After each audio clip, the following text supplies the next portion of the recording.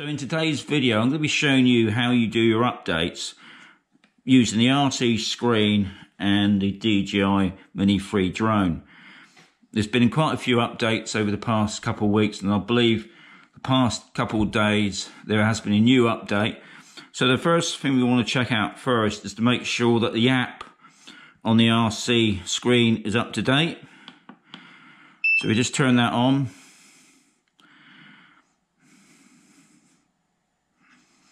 It didn't take long to just do a quick check. Now, as you can see, we've got the red light, which means it's not connected to the drone yet, but we just want to check out that the DJI Fly app is up to date.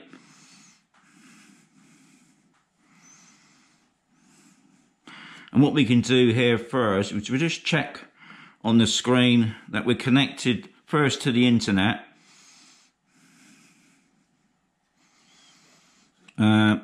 Obviously I've got my screen record on. Well, I'm not going to put my screen record on, so I don't need that. So everything's there looking fine. So what we're going to do next, we're going to turn on the drone.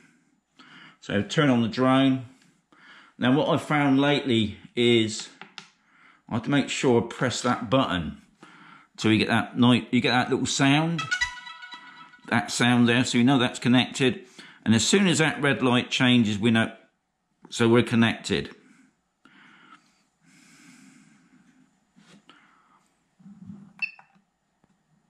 And I shouldn't have pressed that, but anyway, it doesn't make a difference. So both the drone and the controller are functional now.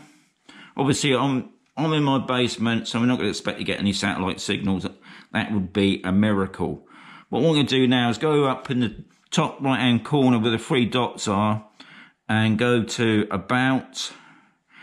Now we got the aircraft firmware and we got the RC firmware, which is, as you can see there.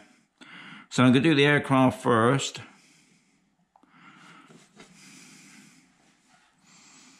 So it said there's a new update.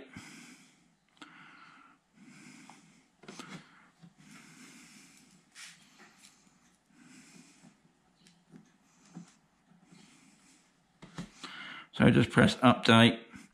Now this is when we've got to keep an eye on this drone that it doesn't overheat, because we've got to remember, guys, that there's no fan in this drone. And that's what used to keep the drone cool. If it gets too hot, what it will do, it will just shut down.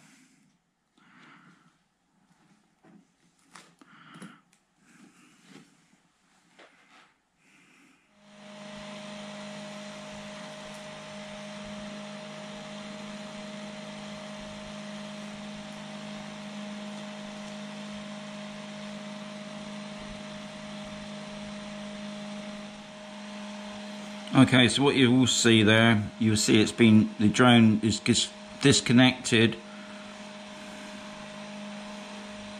and it's saying that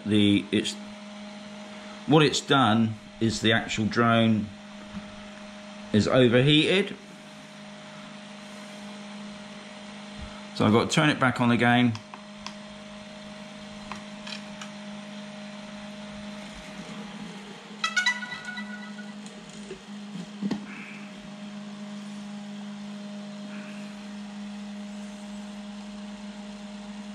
And what I've done, if you can't see, I've actually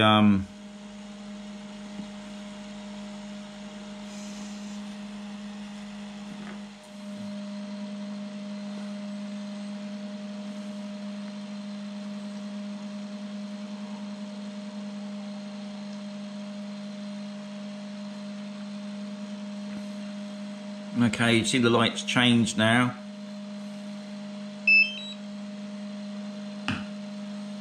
I'm just going to bring back the controller a little bit.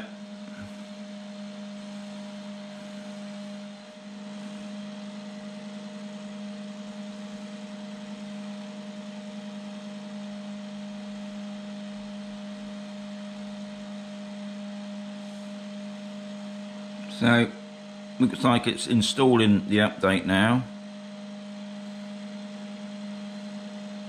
Lights are flashing. So in a sense the drone is disconnected from the controller. So obviously guys, when you're doing all this, make sure that the drone is fully charged. I've already used one of the lights on the battery there, so I'm down to 3 lights and one's flashing. The controller is nearly fully charged, but it does look like now that when you're doing your updates now guys, you're going to need some sort of fan, because when I first did it, it shut down because the drone had overheated. So looks like something else you've got to add to your ad list when especially doing the Mini 3. Now here in Spain the temperatures are pretty high at the moment. Outside it's about 38, but indoors I'm in the basement, we're probably still talking about 28, 30.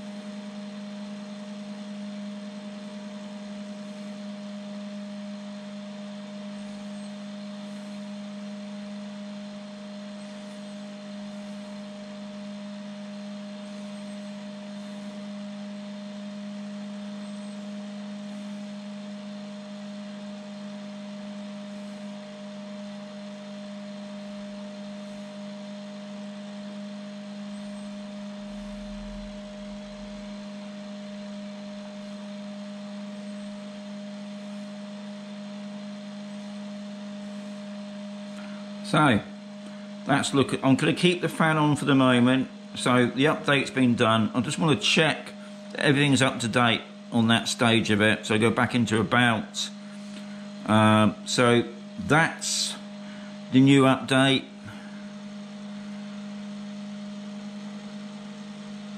For that one, I got fly safe data. I can check that later on. That other noise you can hear is my spotlight. I'm just seeing what else is down there. So there's the app version, which is the 1.6.6.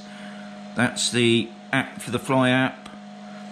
I'm just going to check it again, just to be on the safe side. Firmware is up to date. I'm going to do the fly safe data, and we'll see what happens there. Now that needs an update. Right, we'll see how long that's going to take. Now the fly safe data is all to do with no-fly zone areas. Obviously they're always updating that all the time. You know, to do with airports, military establishments, obviously places of interest, but not for drone people.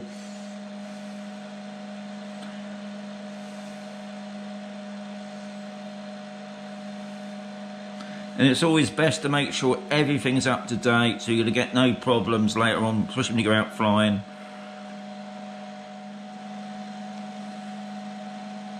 You fly app there, and I've done an update on that.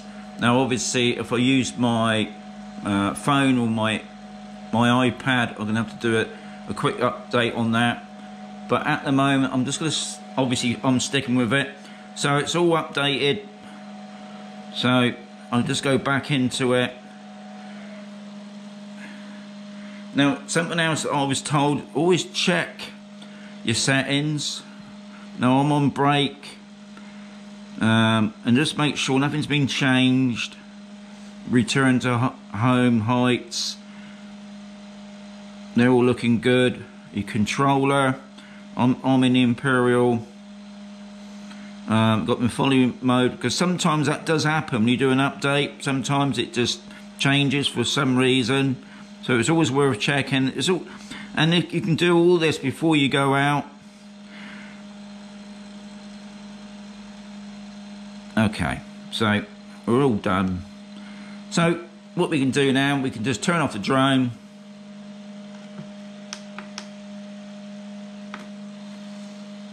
Turn off the controller.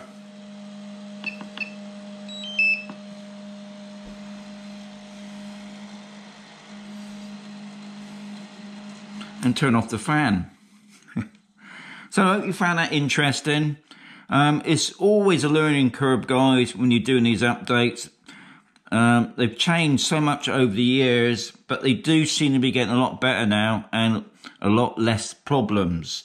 But as you saw there, the drone overheated, it shut down by itself. So I think it's worth investing in something. I mean, I've seen guys, I don't know if it's a good idea of using an ice block underneath it, but I don't know if that's a good idea because it's water and things like that. But I'm sure around the house somebody's got a little USB type fan, and it don't cost much, but it looks like this is going to be the sort of thing you're going to need now, especially for updates. And I would imagine over the next couple of weeks or even months, we're going to be probably getting a lot of updates to do with this boy. Anyway, as always, fly safe, and I'll catch you on another video.